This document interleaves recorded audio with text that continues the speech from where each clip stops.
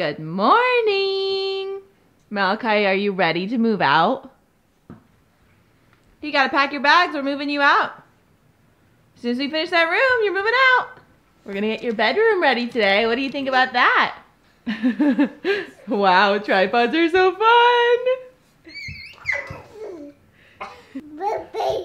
Hey darling, can I tell you what's been on my mind?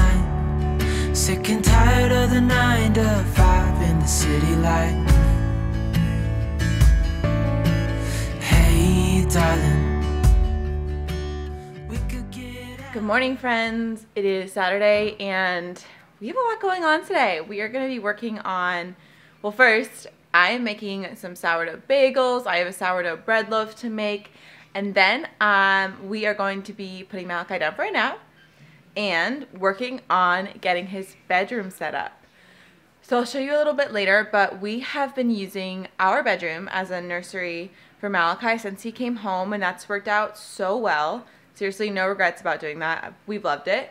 But it's just time for him to move into his own room because we have the space, and I think both of us are looking forward to being able to use our bedroom more often during naps and things like that. We also have an office space in our bedroom, and we can't really use that when he's down for naps.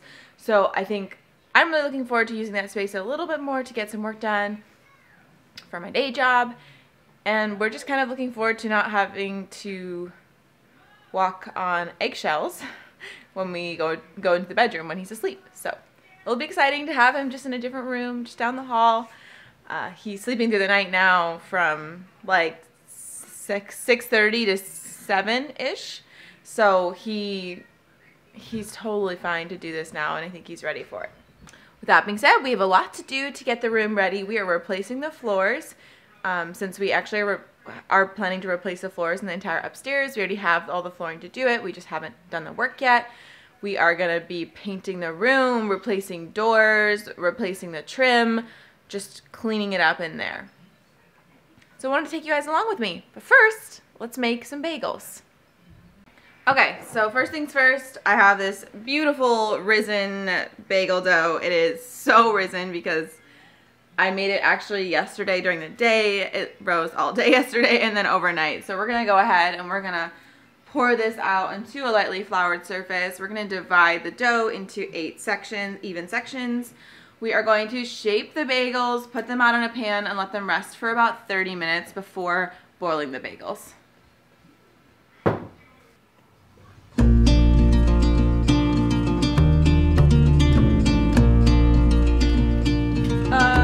Momo, don't move it.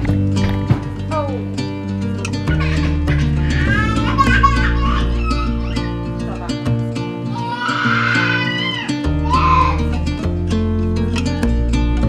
Say hi. What's that? It's a camera and a tripod. You gotta leave it alone though, because you keep falling.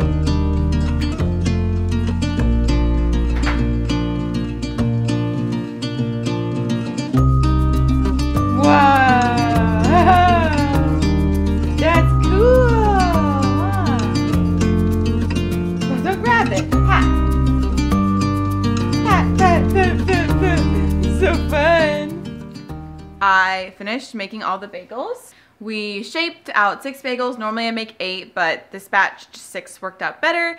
So I made 6 bagels.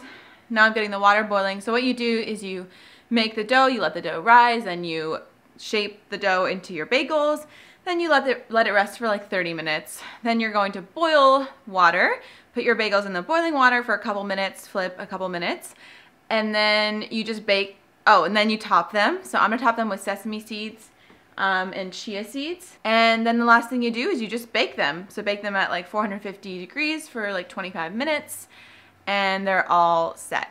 So they're really actually super easy, especially if you do have sourdough starter, really easy to make sourdough bagels. I'll post the recipe I'm using in the description below. Now I also have to take this super risen dough that I made last night, or yesterday morning actually, sourdough. See how risen it is, all those holes in there. and I'm gonna turn that into a bread loaf. So that's also pretty easy too. So right now I'm just gonna go ahead and shape it, let it do one more rest in a bowl, and then we'll go ahead and bake it after we finish the bagels. Grab the fork, wow.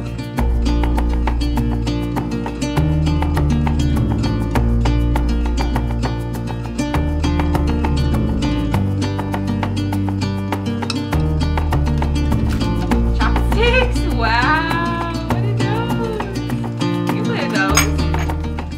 Go for it. While these two are clowning around over here.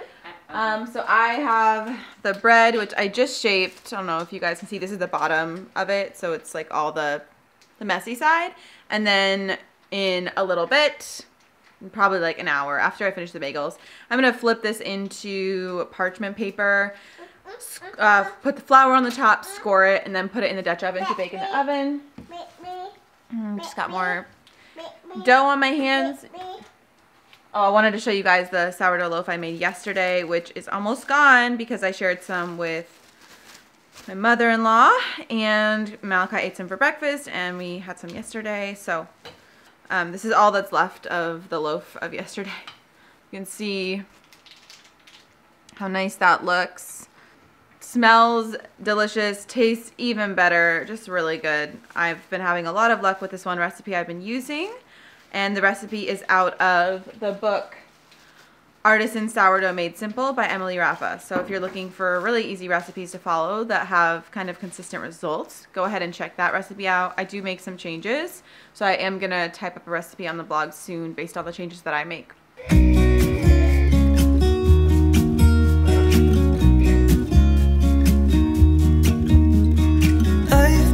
Feeling so small, watch the clock ticking off the wall, but tonight I'm letting it go.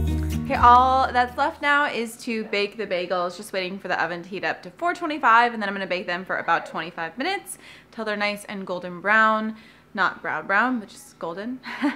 And then we'll pull them out and we will spread some vegan cream cheese on it. I take just vegan cream cheese and I add like some tomato powder, some cayenne, some other pepper powder, some garlic and onion powder, and mix it all up to make like a really herby, flavorful, spicy cream cheese, which is something we kind of model after a local bagel shop that has a spicy veggie cream cheese, which is super yummy. So I'm gonna go ahead and take a little break, chill with the little one. I'm gonna be myself, or I could be someone else. No one's stopping me now. I'm gonna skip my breaks, I'm gonna make mistakes. I just wanna feel alive. It's just what I do when I'm out, so try not to hold me down. Feel alive when I'm in this town. Look at these beautiful stars, I wanna drive a faster car. Nothing can break me, no, nothing can break me. Try not to hold me down. Feel alive when I'm in this town. Look at these beautiful stars, I wanna take a trip to Mars. Nothing can break me, no, nothing can break me.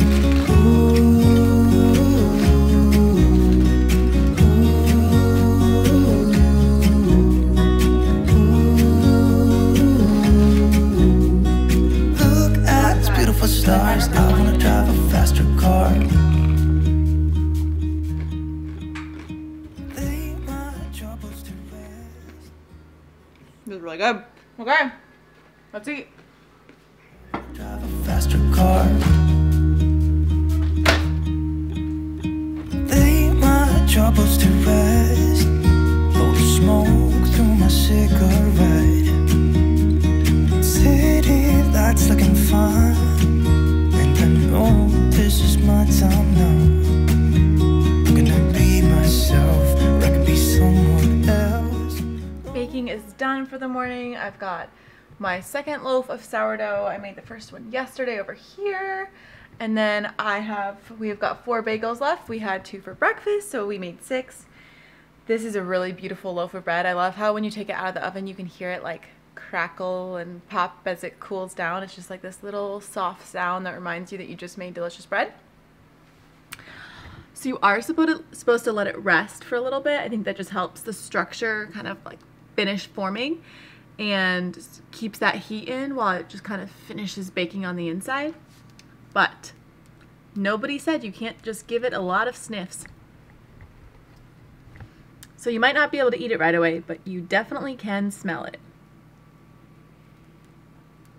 That smells so good, you guys. This bread was fermented like 8 hours longer than I typically do, so it's gonna have a more sour flavor, and it's also gonna be better for your gut. The sourdough helps break down the gluten, so it's easier on your system, and the longer you ferment it, the easier it is to eat it. So, oh, it smells so good, guys.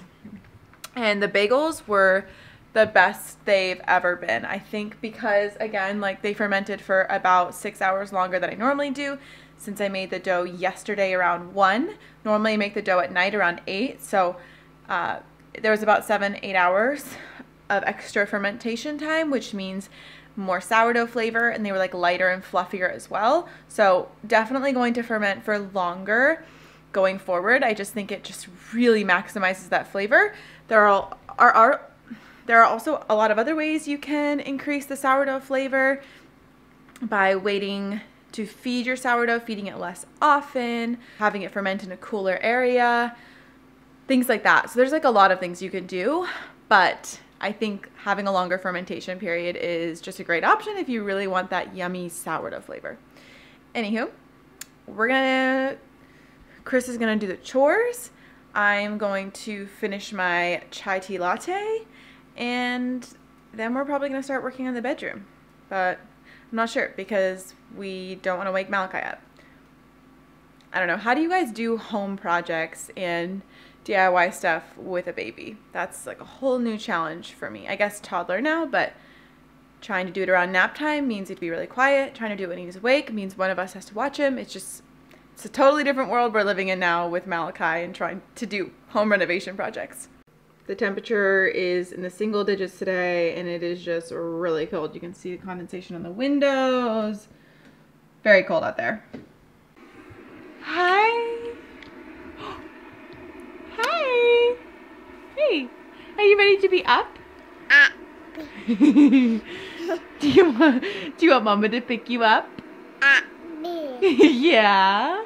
Okay. Hi. Let's go downstairs. Does that sound good? Good? So currently, this is the state of our bedroom. As you can see, on this side is where we have the nursery. We have rocker, crib, changing table, Malachi carrying some Advil. Then we turned this closet area, former closet, into nursery, and this is our new closet, which is actually really spacious and very cost effective. It's like super maximized for space and kind of messy, but it's worked really well. So we are going to be moving this into the pink room. We're not going to be like getting rid of the wallpaper or anything like that, but we are going to be moving his crib and his dresser into what we call the pink room, which is going to be his bedroom. And I'll show you guys that in a minute. Okay guys, well this is the pink room. As you can see, it is in big need of a paint job. We're gonna paint the walls like a nice creamy white, and then we'll do some kind of accent wall, I think, on this wall. And we're gonna replace the trim. We're putting all of this flooring in. Same flooring that's in our bedroom. We're gonna be putting that all in here. Selling this dresser, and then replacing the doors here with nicer doors. So it's gonna be really nice in here. So we're talking about moving in the next year or two. And so one of the things we wanna do is we wanna finish renovating this house. We've renovated the kitchen, the downstairs, our bedroom. Now we wanna finish up with the laundry room, the downstairs bath, and this bedroom. There's a few other projects, like we want to do the staircase and the railing, and then we have to finish up with a basement, as well as finishing with the barn and doing just some cleanup around the farm, but most of the projects are in the house. So this is one that is long overdue, and we never really use this room, so I'm looking forward to creating a nice modern space in here that's just fresh and ready for Malachi, but also potential new owners who would move here.